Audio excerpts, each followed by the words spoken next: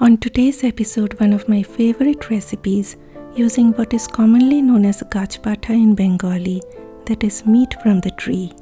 Vegan green jackfruit curry that is cooked exactly the same way as chicken or mutton curry.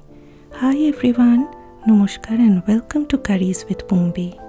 I am using canned green jackfruit as fresh ones are unavailable where I live. Discard the brine and wash it thoroughly with water. Now I don't know why they do not discard this thick part, but you need to get rid of that because it is tough and bit sticky and doesn't get tender no matter how much you cook. So I cut that part off. Unfortunately, my camera was angled in such a way that the cutting part went off frame. I am the person behind the camera in my videos, and today happened to be one of those days when I didn't position my camera properly, and I apologize for that, my dear friends.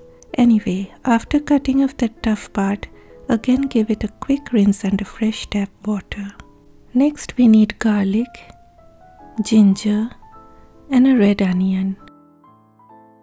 Add everything in a blender jar with a few tablespoons of water and blend.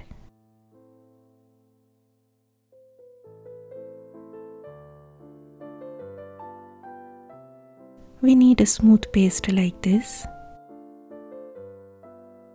We also need to make a spice paste. In a bowl, add ground coriander, ground cumin, turmeric powder and red chilli powder. You can substitute paprika for chilli powder if you want to avoid the heat. Add about 4 tablespoons of water. Mix well and your spice paste is ready. Heat a pan on medium-high heat. Oil. Once the oil turns hot, lower the heat to low. Then as you can see, I have turmeric powder in one hand and potatoes in the other, because you need to add the potatoes immediately after adding the turmeric powder to the hot oil, or else it might burn and give a bitter taste to the curry. Increase the heat to medium-high after adding all the potatoes. Take them out in a bowl once they turn a little golden brown in color. Next comes the whole spices, dried bay leaves and cumin seeds. Stir them on low heat for a few seconds to get them toasted.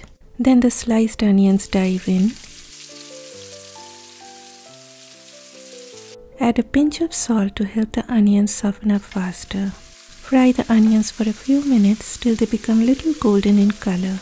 Next add the onion, ginger, garlic paste. Chopped green chilies. Stir on medium heat until the paste looks dry and the oil leaves the sides.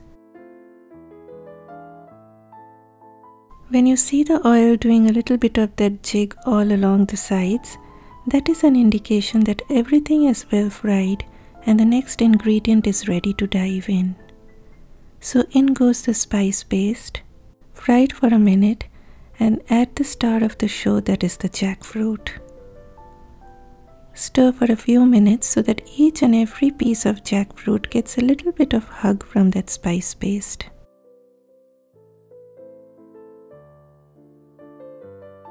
Then in goes the fried potatoes. Add salt and fry for a few more minutes on medium heat. Do not add too much salt if you are using canned jackfruit like I am doing here. You can always add later if it seems less salty. Then chopped tomatoes enter the scene. Cover it on medium-low heat for 5 minutes. Uncover, give a stir and add a splash of water.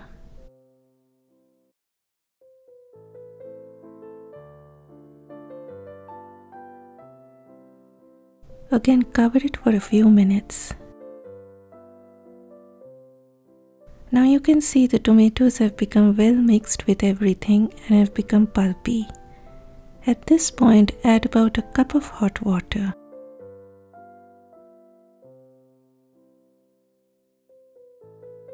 Cover it on low heat for 10 minutes.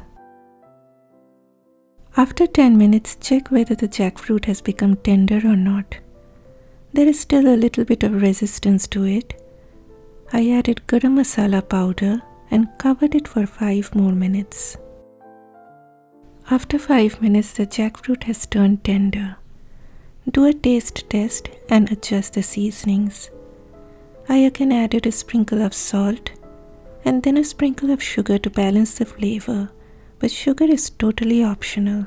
Remove the bay leaves and everything looks perfect. You can even add some ghee at this point if you are not on a vegan diet. With all that stirring and pampering along with those spices, this tastes absolutely delicious and it goes so close to a chicken or mutton curry. Serve this with rice, roti, puri or paratha. This is Bumbi and thanks for joining me today. Bye bye.